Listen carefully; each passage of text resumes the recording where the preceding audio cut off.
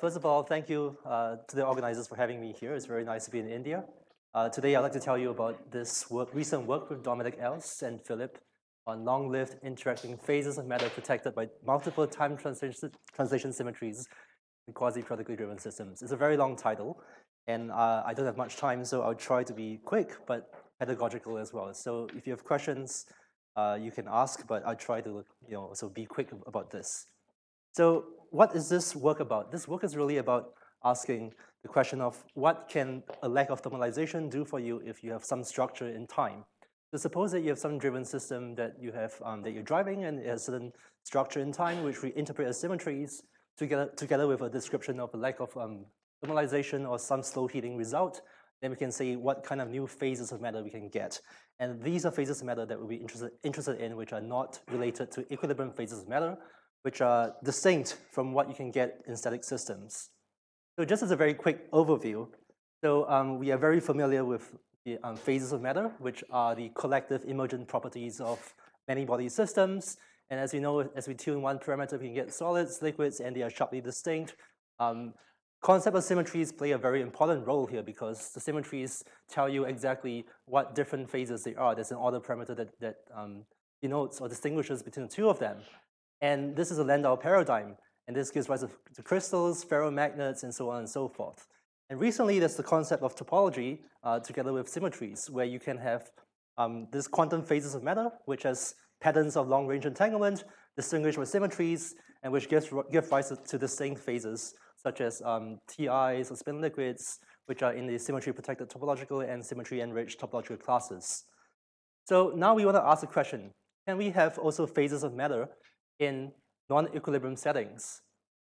So traditionally, what I've talked about are usually phases in equilibrium settings where the system is at some thermal equilibrium. And so how do we get non-equilibrium phases of matter? Now this seems very generic because you can take the system out of equilibrium in many, many ways, but we want, so at least I will focus on some particular classes where there is a minimal generalization of this concept, and I will tell you something universal about what can happen in situations like this. So the first step is to, of course, one way of getting something out of equilibrium is to remove the bath.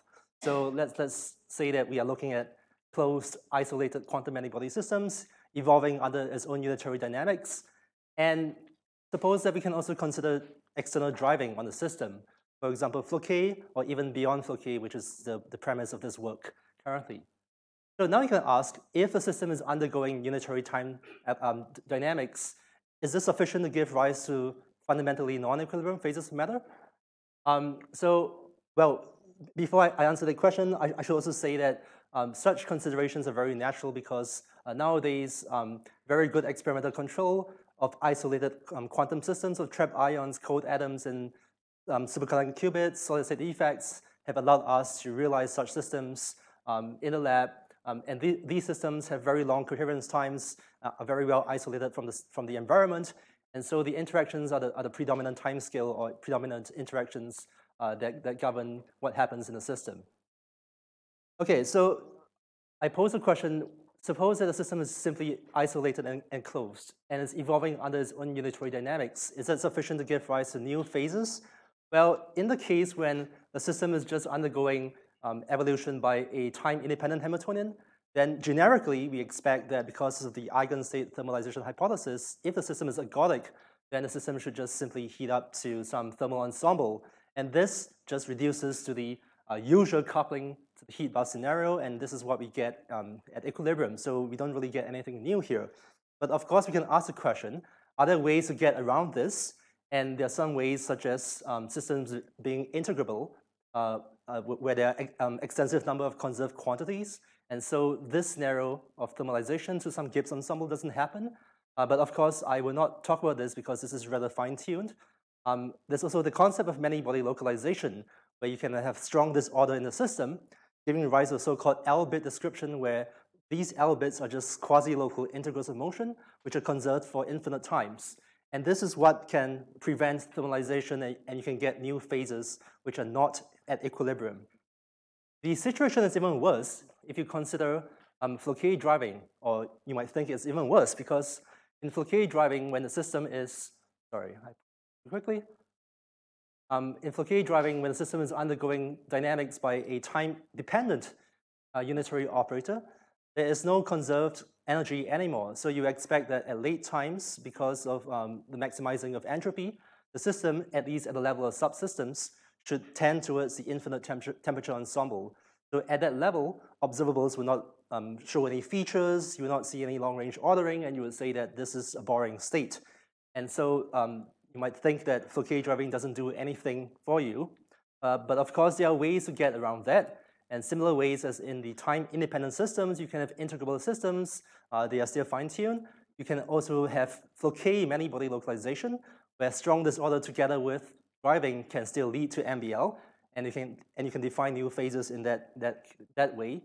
But there's also the concept of Fouquet pre-thermalization, where because of some large separation of energy scales in the problem, for example, if you're driving at high frequencies, you might end up with some long-lived non-trivial dynamics where the system doesn't heat up to infinite temperature, where everything is featureless, but there is some non-trivial dynamics for some long time, which is parametric in some parameter in the system that you can push to arbitrarily long. And so in these two cases, MBL and Fouquet pre-thermalization, can possibly define new phases which are also Fouquet in nature. And you might ask, can Fouquet phases actually give rise to new phases of matter? And the answer is yes, because Fouquet phases has something called a discrete time translation symmetry. And this is a symmetry which relates the arguments of the driving Hamiltonian between two times. So big T here is a driving period of the Hamiltonian. And so this relates the argument at T to T plus big T. Now you might think that this is, yeah, I can take questions, yes.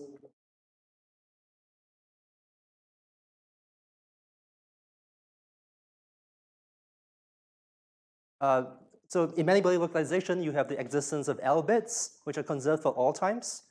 And you're talking about pre-thermalization, is that right? Or... Sorry? Yeah. So okay. So in MBL, which is either in Fouquet or static systems, you have the existence of L bits, local integrals of motion, which are conserved for long times.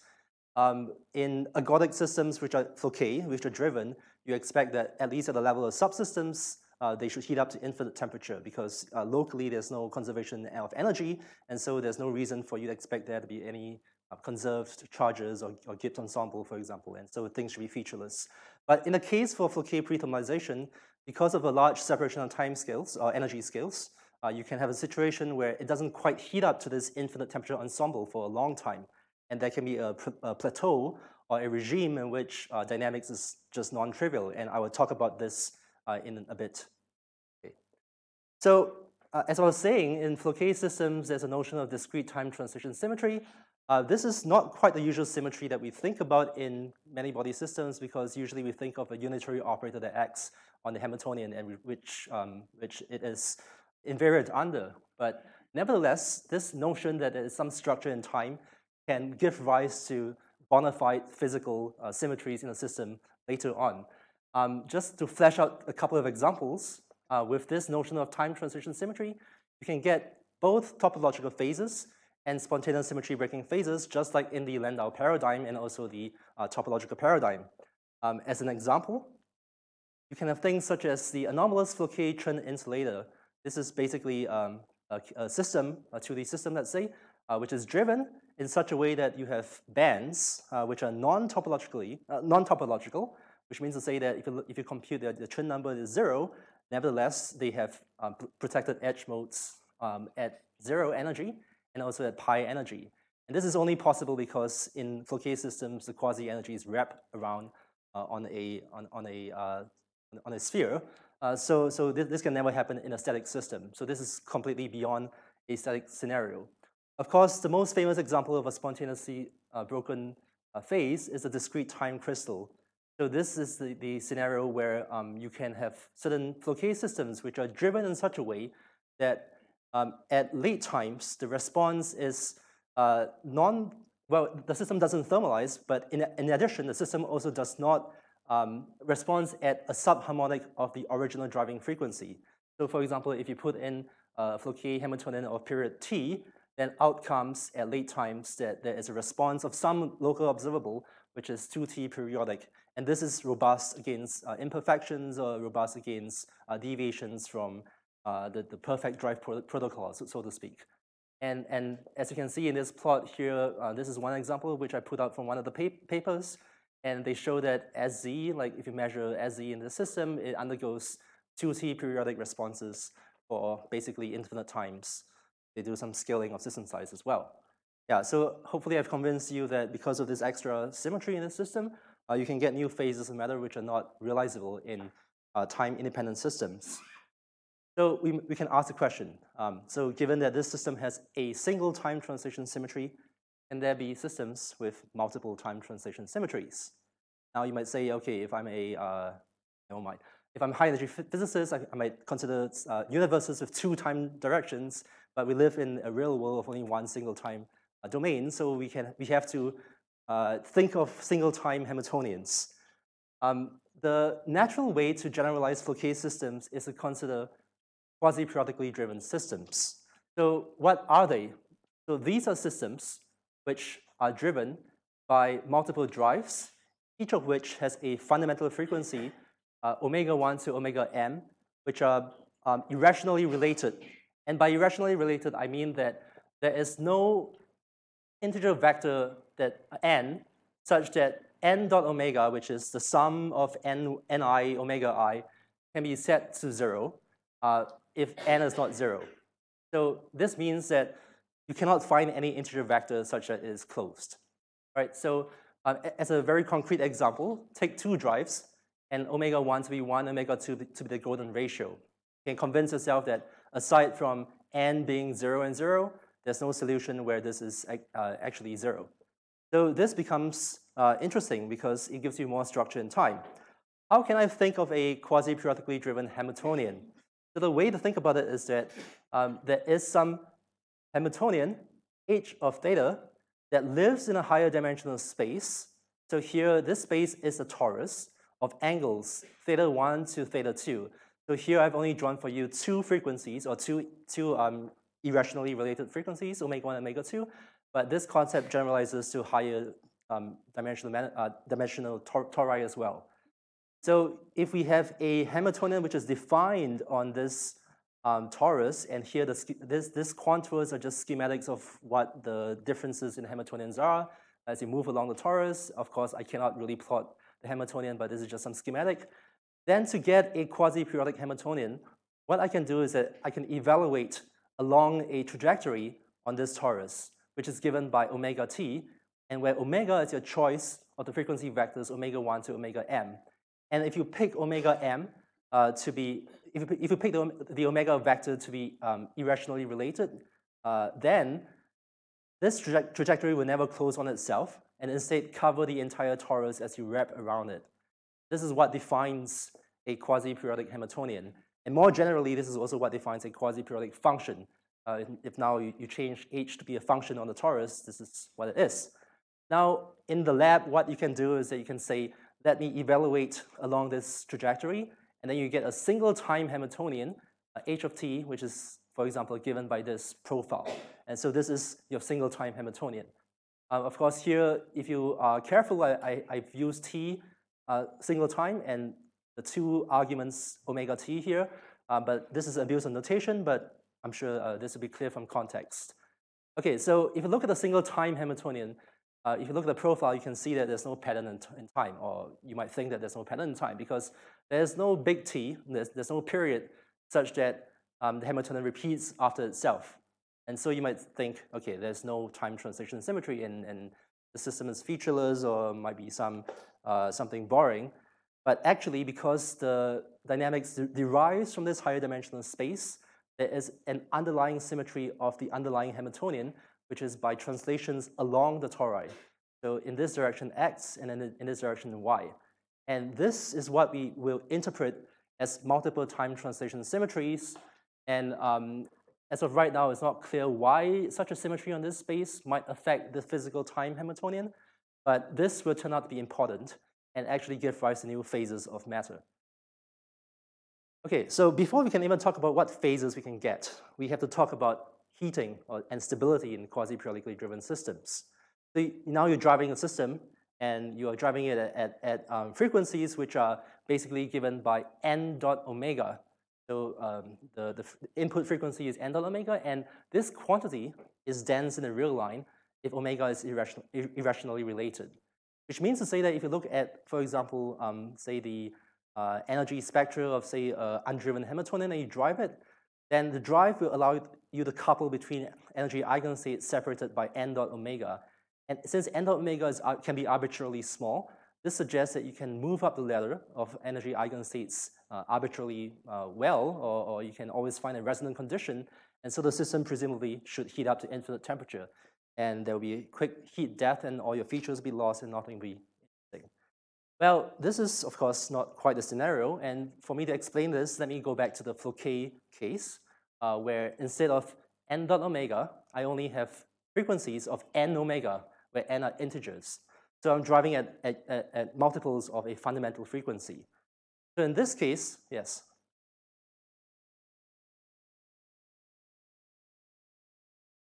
Yeah. No, it'll be flat because it's just a trace over the infinite temperature ensemble, which is trace over the traceless operator, which is 0. Okay, so let's go back to the argument for why in Floquet systems there is slow heating, and this goes back to the argument by this paper. Let me just give you the very baby argument, or the baby steps, and say, consider a many-body Hamiltonian which is the sum of local terms. Then you just drive it weakly by some local term. Of course, eventually you want to consider many local terms, but let's say a single local term first. And say that we have high frequencies where omega is much larger than the local bandwidth of this many-body Hamiltonian. Now I can further decompose V of t in terms of the Fourier components, Vn. And you can see from this formula that Vn allows you to make transitions between eigenstates of H0 separated by n omega in energy. So in terms of the picture, this is the scenario where V1 couples you from this to this, and this is omega in size, and J is basically the local bandwidth. And the way to think about local bandwidth is basically the amount of local energy that you incur or you have to change if you do a single spin flip in a system. So, and this concept of locality is very important. So now if we look at this quantity where we ask, suppose I start out with one eigenstate I, and I want to transition to eigenstate J, what is the rate? And in Fermi's golden rule, you can write this rate down. But you notice that because EI minus EJ, so to absorb a single photon of unit n omega requires you to flip many local spins. As I said, J is local energy scale. So this quantity n omega over J is very large. And this is a high order process, which means to say that this rate will be suppressed by an exponential factor, by this factor here, n omega over J. Now I can derive this by inserting commutators here, but this is a technical thing, and so let me just state that physically what's happening is that in order for you to absorb this n omega, you need to do n omega over J local flips, and this is suppressed. So as you note, there's a dependence on n, but you see that the fastest process is when n equals to 1. So the heating time you expect in this systems to be should go as an exponential in frequency. And this is indeed what is the case, that generically Floquet systems driven at high frequencies are heating up, barring MBL and stuff like that. If they're ergodic, they should heat up at this rate. And of course, this beyond linear response arguments, this is the idea of pre-thermalization, where there is some effective Hamiltonian description and long-lived energy conservation for such time as well. Okay, so now let's go to the quasi-periodically driven systems. And we can do the same idea where we consider a weakly driven quasi-periodic term. Now we can further decompose it. Now this n's belong to Zm, the set of integer vectors. And omega is a set of frequencies, omega 1 and omega m. And once again, we assume high frequencies. But now you notice something, that n dot omega, because it's dense, can be arbitrarily small. Of course, there'll be some processes which are large compared to the local energy scale. And so these processes will also see the exponential suppression due to locality because you require many spin flips. But these processes can be dangerous and resonant. But the crucial point is that this quantity n dot omega cannot be too small unless, well, in order for you to get a small n dot omega requires a large vector n. And so in number theory, we can quantify exactly how small this quantity n dot omega is by this so-called Diophantine condition, which tells you that given a choice of frequency vector omega, the quantity n dot omega is larger than equals to some, it's larger than some lower bound of this, which goes down as n increases. And this gamma here, this exponent, is basically the number of frequencies minus 1. So in the case of K, this is just 0. So in the case for quasi-periodic derivative systems with 2 frequencies, this is 1. Right? So putting these two concepts together, you can say that the heating rate is suppressed in similar considerations as previously by this factor, which is the suppression from locality. And this factor allows us to incorporate both effects, because you can see that this factor is ineffective under this condition and is effective under this condition. Now we can put in this Diophantine condition bound and put it in here and say that this rate is suppressed in this way. And now we see that this is not great, because as n increases, then potentially this can become 1. But now we can see that there's another dependence on n, which is the Fourier harmonics v of n. And so we can make an assumption that v of n decays fast compared to n. So if you assume smooth functions on the torus, then we get an exponential suppression. You put this assumption in, and we can minimize over n to find the fastest rate. And we find that there is a stretched exponentially long heating time at high frequencies. And this is the generic behavior that we should expect from this linear response arguments. Of course, these are baby steps, but we have a theorem which allows us to prove a similar thing, such as pre-thermalization and effective Hamiltonians that last for such a long time. So the statement is that given a smooth in time quasi-periodic local many-body Hamiltonian at high frequencies, with the frequency vector obeying the Diophantine condition, which is true for all but a set of measure 0 frequency vectors, then the unitary time evolution operator can be decomposed into basically 2 parts. One part is the kick operator, and the other part is some motion by some effective quasi-local Hamiltonian. And as you can see, P of omega t is a small quasi-local unitary that is itself time quasi-periodic. And because it's small, it means that this quantity is effectively conserved for such a long time. D basically is a high-frequency expansion Hamiltonian, and some formulas, but let me not go into them. But basically, the main point of D is that, or the leading order term of D is basically the time average of the driving Hamiltonian over the torus, which makes a lot of sense. Because if you're driving at high frequencies and the motion is such that it covers the entire torus, then basically it just symmetrizes over the torus. Okay, so what are the consequences?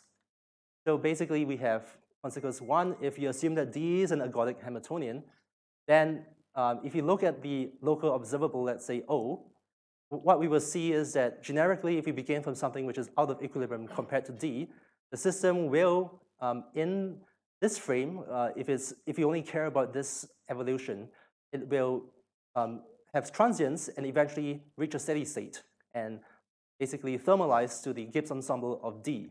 But in the lab frame, when we actually have to put back in this P of omega t, this means that there is non-trivial quasi-periodic micromotion on top of this steady state.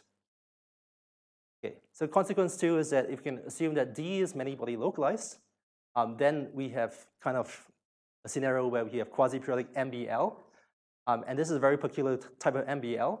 So just as a very quick sentence of what MBL is the idea that there's an existence of a complete set of L bits, L integrals of motion, which commute with D, and they are quasi-local, and you can specify all eigenstates by them. So now if you look at a motion of tau z, or specifically if you dress it up slightly, you find that this dressed version of tau z is quasi-periodic in time. So this is a new form of MBL in which the L bits are actually not actually conserved quantities, but they're just moving in time. Of course, if you look at the L bits moving in forward time, so previously I've been looking at backwards time, where this is U and U dagger, but in forwards time, then basically these modified L bits are not exactly quasi-periodic, but they come back to themselves arbitrarily close. You can find a sequence of times when they come back to themselves. So the physical picture is that the L bits are not conserved at any time, but they spread and rephase and spread and rephase and spread and rephase. Okay, so now I've talked to you about no thermalization or slow thermalization in such systems. And now let me get to the talk about symmetries and what phases you can get once you have such results.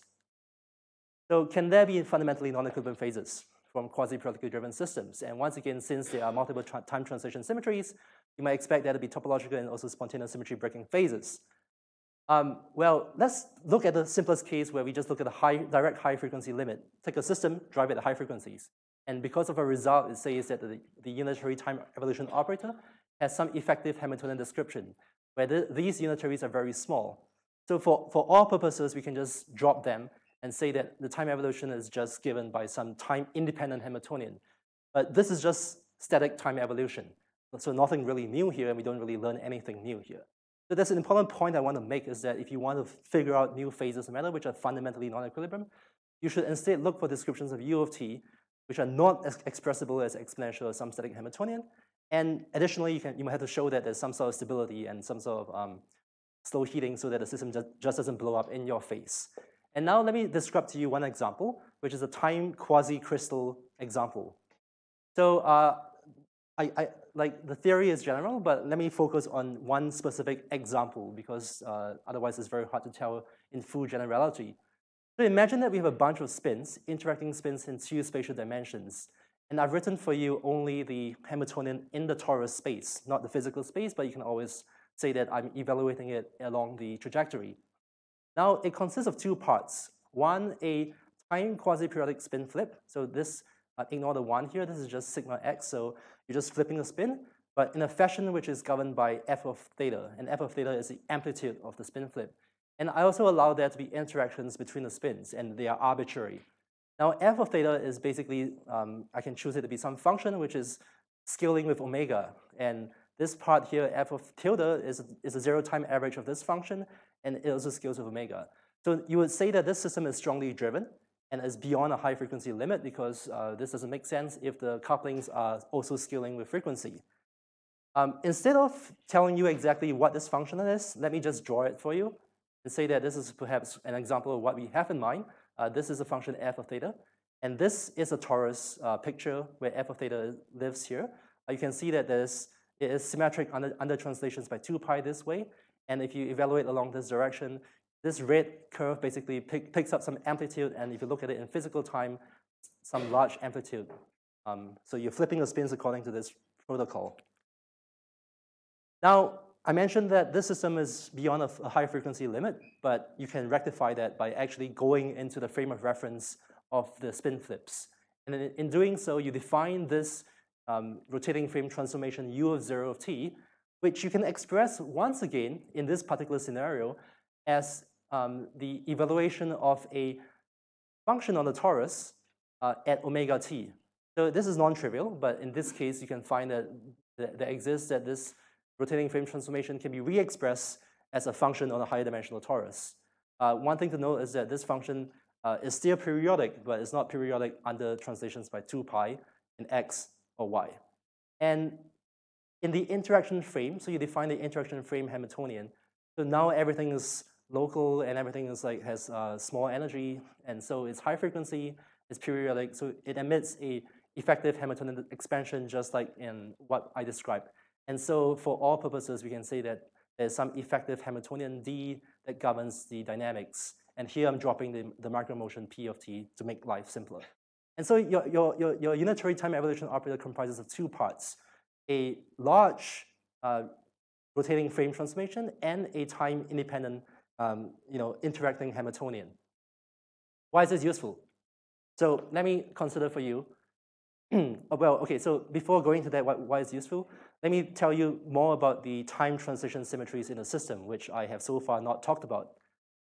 So recall once again that the original driving Hamiltonian had a time transition symmetry, which is given by the translations along x or y by 2 pi of a unit vector, and it comes back to itself.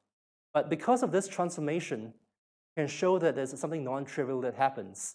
If you translate the interaction Hamiltonian by x or y 2 pi times unit vector 1 in the x direction and 2 pi times unit vector in the y direction, then what pops out is that there's a symmetry action, x diagonal x.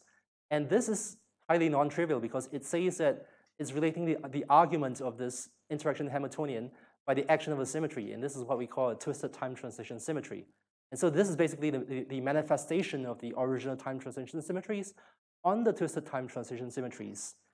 And now I have a point that I want to make, which is magical, but you have to trust me on this, which is that if you now plug this condition into our high frequency expansion, the one that I promised that we have a rigorous result on, it turns out that this non-trivial fact, the fact that there's a relation between different arguments and the action of a symmetry, ensures that the effective Hamiltonian is always symmetric under X. And this is an emergent symmetry. Now, I haven't explained this, but it's a bit hard to explain it unless I go through the actual expansion. But the key point I want to say is that this is a very non-trivial result because I have not assumed anything about symmetries in this original Hamiltonian. And yet, there is an emergent symmetry that comes out. So, and this symmetry is basically the manifestation of the original time translation symmetries. And this is why we call this a protection by this time translation symmetries. Now, let me just tell you the physical consequences. Okay, so assume that we have this decomposition where now we know additionally that D commutes with X, so it's symmetric. We look at the time evolution of an initial state measured in some local observable, let's say SZ, which is odd under the symmetry. Then we can rewrite it as 2 parts. One, I group the rotating frame transformations onto the order parameter, and one, the interaction Hamiltonian evolution on the state. And because this remains a local operator in time, now I can invoke the idea that this part here will basically thermalize to a thermal state that reproduces the expectation values at some temperature. So this is, of course, this state here is never going to thermalize in the pure state, in the full Hilbert space sense, but at least at the level of local observables, I can replace it by the thermal state or the equilibrium state rho here. And you notice that this expression can be rewritten as some function on the torus evaluated along some trajectory. The crucial point here now is that because of this rotating frame transformations, you notice that the periodicity of this S of theta depends crucially on whether rho, this steady state, spontaneously breaks the Z2 symmetry or not. Notice that U0 at specific times pops out an X operator, and you see that the state rho will transform under the X if you transfer it over this side, and this state will now then pick up either a phase factor or not a phase factor. So more formally, I would say this. Does rho spontaneously break the symmetry? So if it does, if it does not, it means that it's symmetric. And so every time there's an X that pops out at specific times, it just vanishes. The action is trivial.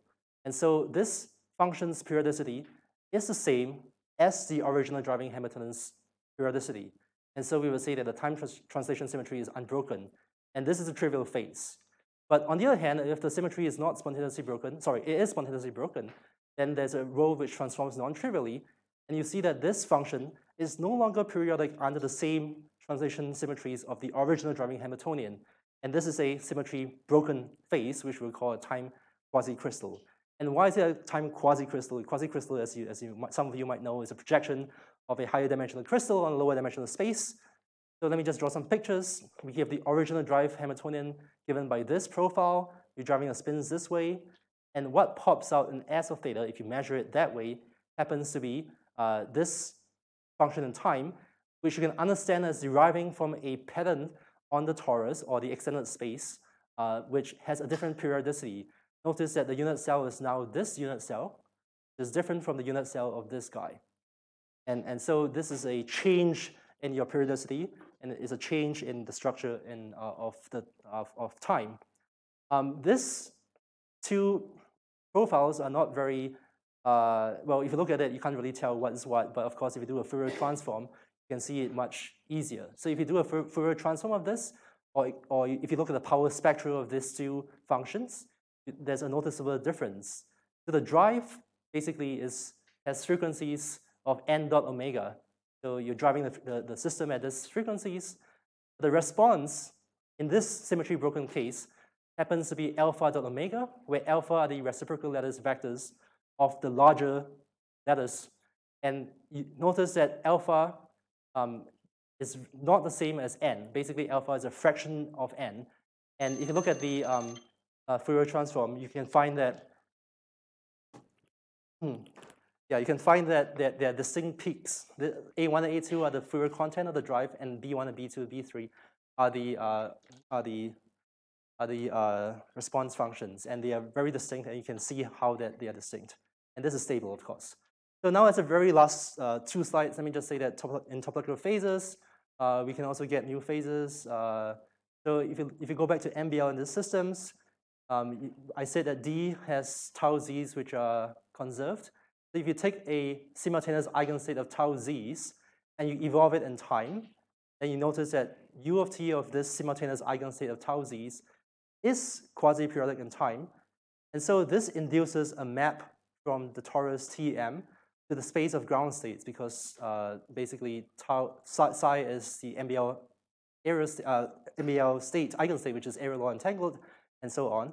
And so this is the map from Tm to the space of gap ground states. And we can classify this, and there are good reasons to believe that this map, if you include a symmetry group of G, which is internal, reduces to the classification of equilibrium phases with symmetry group G cross Zm. And you can, therefore, you can get new phases protected by these multiple time transition symmetries. Of course, we need to write down explicit examples. So, okay, very good. Summary, I've told you that driven systems with particular symmetries or structure in time, together with a statement of a lack of heating, can give rise to novel phases of matter, which are like time quasi-crystals or quasi-periodic symmetry protected and enriched topological phases. And as an outlook, we're now looking into the numerical investigations of this. You need to somehow evolve it in a different way. We need to write down explicit examples of quasi-periodic phases. We can also ask how much of these smooth functions, the part where the Fourier coefficients decay exponentially, can we relax? Can we actually prove that there's MBL beyond high frequency expansion? And maybe we can consider long range interactions and baths as well. Okay, with that, I thank you for your time, and I'll be happy to take questions.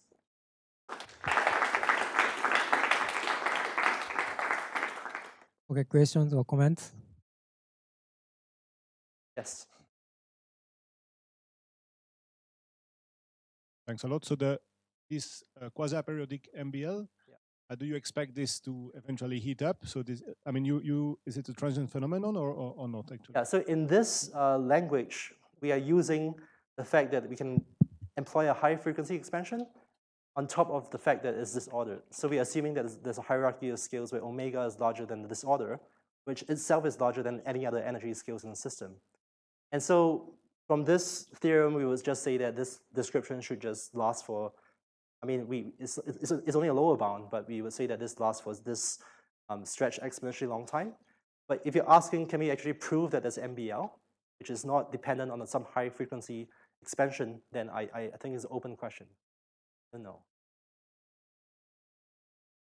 But if you ask different people, then different people will say different things. Some people say, yes, of course it exists, and some people will say, well, maybe not.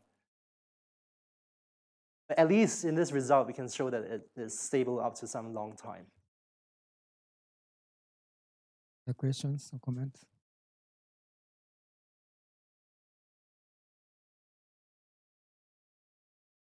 Translation symmetries is broken and not the other? Yeah. Others? Yeah. And we recover the original time. Yes, but in this case, it's the same symmetry generator. So yeah, here there's only one symmetry that emerges, effective Hamiltonian. So thanks for that point. So in the example, I gave only a single symmetry generator. But it turns out that you can play around with this, you can drive it in different ways, and you can get multiple symmetries in the effective Hamiltonian. So you can break multiple symmetries at the same time, some of them or none of them. And this gives rise to a huge zoo of phases. The questions or comments? If not, let's ask speaker again.